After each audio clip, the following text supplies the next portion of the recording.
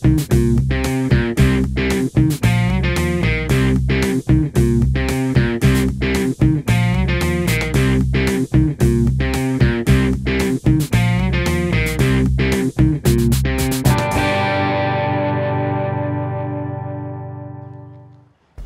I'm Ben, service technician with Mid-State Air. Today, I'm going to show you how I use Smart Service 365 to schedule the job, do the job, and get paid.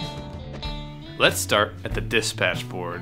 Here, I can see my list of jobs for the day, as well as the jobs for everyone else in my company. Mid-State Air. Hi, my name's Amy Butler.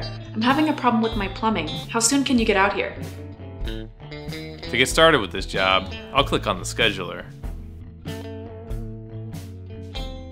Since Amy's a long-time customer, I can easily find her information. I'll add some basic details about this service. And that's it. My new job is now on the dispatch board. Once I start working, I can update the work order to reflect what I'm doing. I'll add some line items corresponding to the services I'm performing. Doing this will update the total I'll ultimately bill to the customer. I can also add equipment information along with some pictures. When I finish the service, I can collect a payment simply by scanning my customer's card.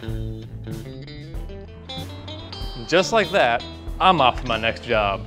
To learn more about Smart Service 365, head to 365.smartservice.com.